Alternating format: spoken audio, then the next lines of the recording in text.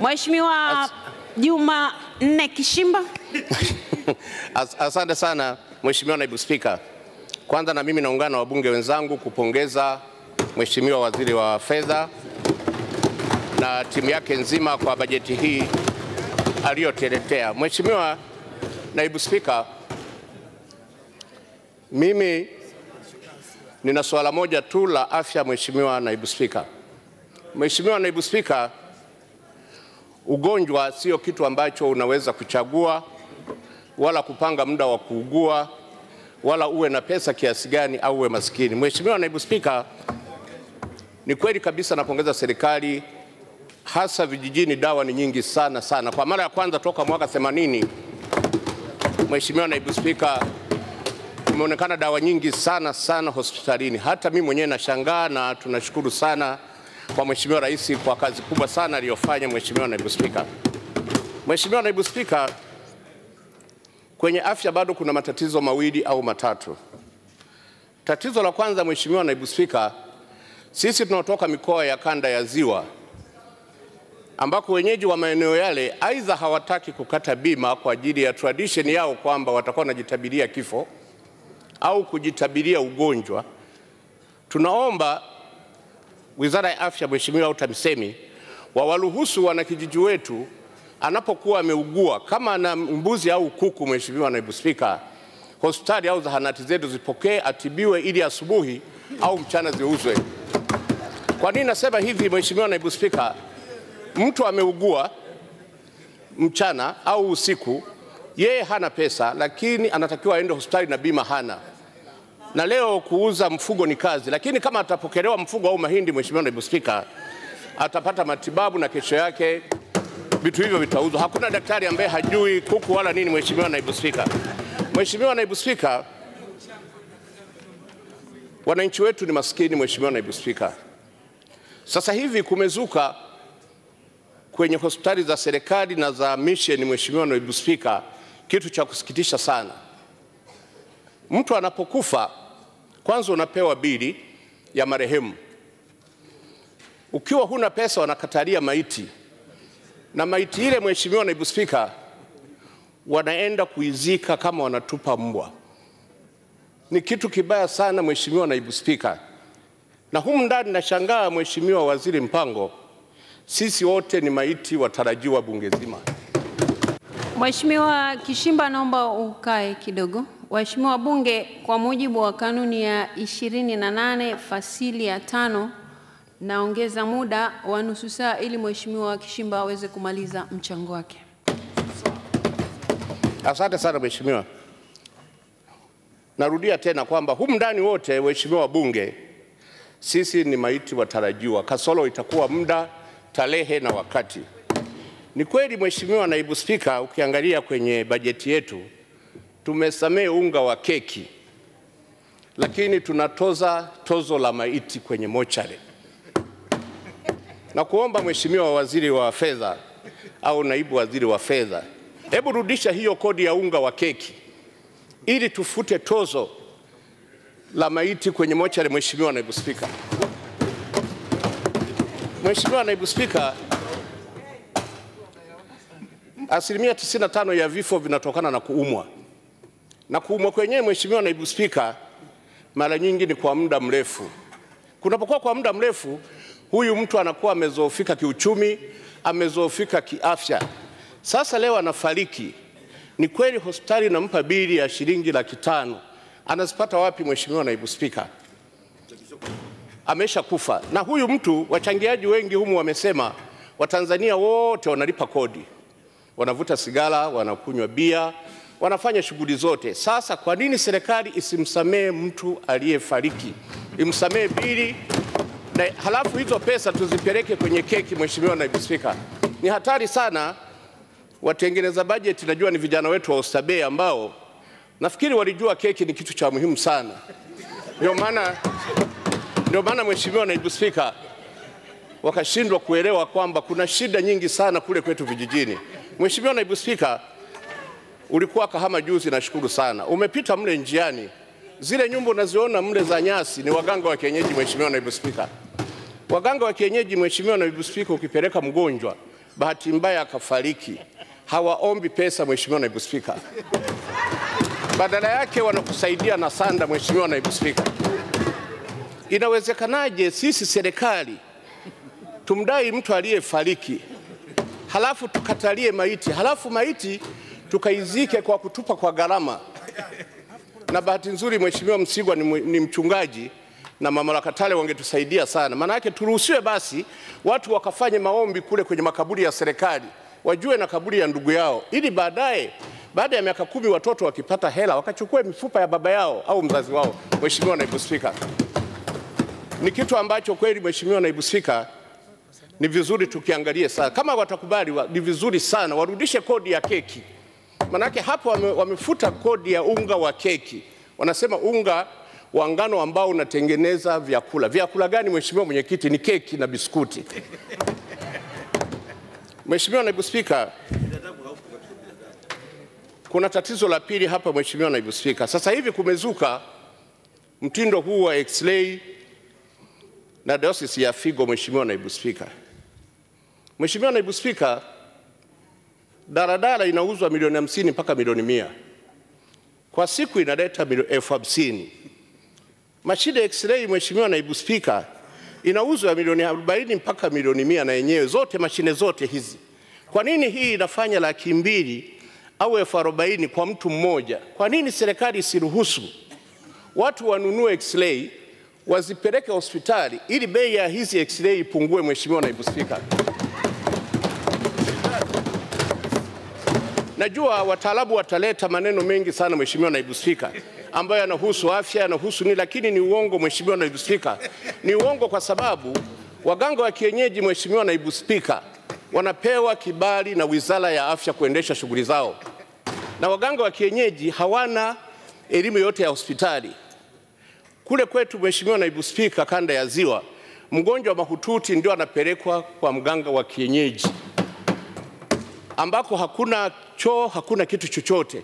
Ni vipi serikali ikatae leo kwa watu wanunue wapeleke hizo X-ray kwenye hospitali ili bei hii ipungue Mheshimiwa Naibu Spika? Lakini Mheshimiwa Naibu Spika, kwa watu wetu ambao ni wa mjini ambao hawana pesa Mheshimiwa Naibu Spika, nchi nyingi sasa hivi duniani bili yako ya maji na bili ya umeme inakudhamini hospitali Mheshimiwa Naibu Spika. Anapofika mtu akatibiwa, ikija bili ni 24,000, mnakaa na hospitali mna bageni kwamba utalipa shilingi 4,400, wanakuambia lete bili yako ya maji au bili ya umeme, wanaingiza 4,400 mle.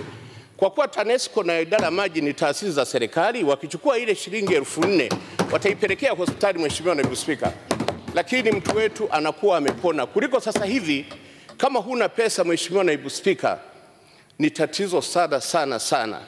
Namuomba sana Mheshimiwa Waziri wa Fedha aliangalie sana swala hili ili kusudi itusaidie sana. Mheshimiwa Naibu Spika, nitaongelea swala zima la biashara Mheshimiwa Naibu Spika. Mheshimiwa Naibu Spika, juzi kwenye mkutano wa Mheshimiwa Rais, swala lilokuwa nalalamika karibu wafanyabiashara wote lilikuwa ni swala la investigation baada ya kuwa mtu umemaliza kulipa kodi. Mheshimiwa Naibu Spika, swala la kutafuta watu watakatifu mimi siliamini. Maana yake Mheshimiwa Naibu Spika, dini ina zaidi ya miaka 2000 toka Bwana Yesu aje, lakini mpaka leo watu hawajashika dini. Dawa ya kumaliza mgogoro Mheshimiwa Naibu Spika ni kuondoa zile sheria ambazo zinatusababishia mgogoro Mheshimiwa Naibu Spika. TRA wanayo sheria Mheshimiwa Naibu Spika inayoruhusu mtu ambaye hakufanya hesabu wamchaji kwa pasenti ya mauzo, lakini sheria ile inawaruhusu wao kumuinvestigate yeye. Lakini sheria ile iliachwa na mkoloni na ilikuwa ya Jumuiya ya Afrika Mashariki kwamba kama mtu hana vitabu atalipa 2% ya mauzo yake, lakini na yeye asilete gharama zake. Kwa hiyo kama mtu ameuza bilioni 1 Mheshimiwa Naibu Spika, analipa milioni 20 na yeye hawezi kuleta hesabu zake. Nasema hivi kwa sababu 90% ya wafanyabiashara wa Tanzania Mheshimiwa Naibu Spika, elimu yetu ni darasa la 7. Wengine hawakusoma kabisa. Sasa inakupa kazi ngumu sana, utunze store ya mali, utunze na store ya karatasi. na bado karatasi hizi ukizipeleka unaambiwa hazifai, lazima utatoa hela.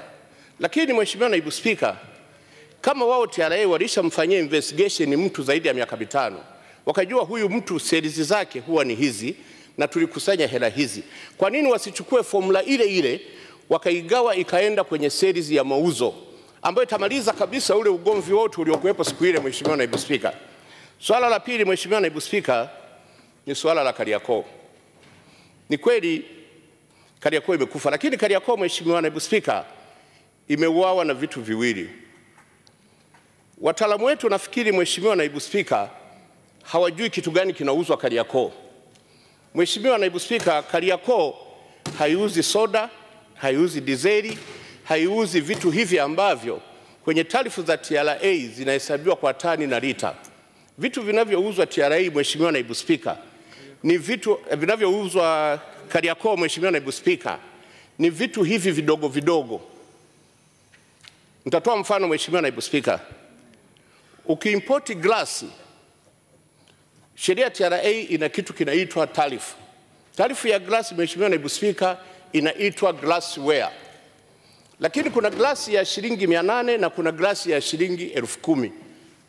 TRA iwe na iwe kwa kuwa anataka pesa, atachukua glasi ya shilingi 1000 kwenda kuichaji shilingi 5000. Akikuwekea kwenye shilingi 5000 Mheshimiwa Naibu Spika, hautauza, na watu wote wa Tanzania, wa Malawi, wa Kongo wanafuata hii glasi ya shilingi 1000. Hawa watu wa Samola ndio wanafuata glasi ya shilingi 10,000 Mheshimiwa Spika. Kwa hiyo nafikiri TRA waangalie taarifu. Taarifu ni kitu ambacho tulikidownload sisi kutoka Jumuiya ya Afrika Mashariki iliyovunjika. Ni vizuri TRA wachukue vitu wavianishe ili mtu alipie kwa kitu alicholeta Mheshimiwa Naibu Spika. Watu wote watarudi kama wenyewe watakubali watu walipie kwa kile kitu alicholeta. Sasa hivi Mheshimiwa Naibu Spika, ukileta kontena moja la glasi hutalilipia hapa, lazima ulipeleke Mtukula, ukalipie Mtukula ili watu wachukue polepole na baskeli kuleta, au ulipeleke mpaka Tunduma ili watu waanze kulileta, kwa sababu wale kule wa Zambia wanakubali ulipie kwa item ulioleta, huku unatakiwa ulipie kwa taarifa.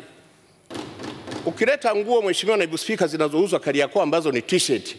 T-shirt ziko za shilingi 3000, iko t-shirt ya shilingi 20,000.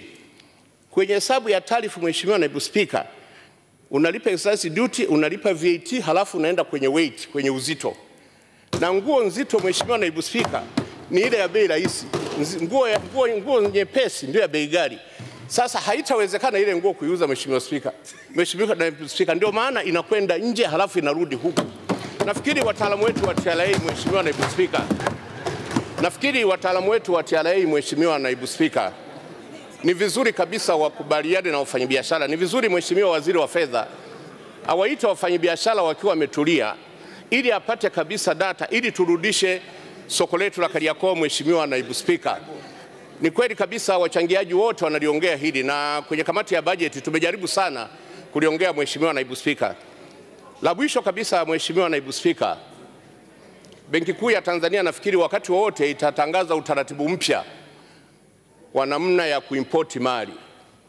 Utaratibu uliopo Mheshimiwa unaotarajiwa Mheshimiwa Naibu Spika ni kwamba mtu lazima atume pesa kwa TT kwenda kwenye sosi ya kununua. Mheshimiwa Naibu Spika, tungeomba wataalamu wetu kabla hawajafanya kitu, labda na wao watoe watu wao waende kule Dubai na China waone mali inanunuliwa namna gani. Mheshimiwa Naibu Spika, kule China na Dubai na Mheshimiwa Naibu Spika, hakuna mahala unaweza kumtumia mtu hela ukazikuta hizo hela Mheshimiwa Naibu Spika. Watu wananunua kule wakiwa na hela keshi, kwa sababu hata mali aliyokuuzia anaweza kukuletea fake, na ukirudi kwenye lile duka limekuwa saluni Mheshimiwa Naibu Spika. Sasa kama utatuma hela toka hapa, utamtumia nani Mheshimiwa Naibu Spika kule China au Dubai? Haiwezekani Mheshimiwa Naibu Spika. Ndio maana tunaomba wataalamu wetu basi labda wachanganye na watu wa biashara kidogo ili wanachotengeneza kionekane cha Tanzania. Maana yake inaonekana Mheshimiwa Naibu Spika, kinachotengenezwa hata wananchi wanatucheka kwamba hivi hata nyewe wabunge mnafanya nini huko? Maana yake kinachotoka ni kama kimetoka London Mheshimiwa Naibu Spika. Baada ya hayo yote nashukuru, naunga mkono hoja. Asante sana.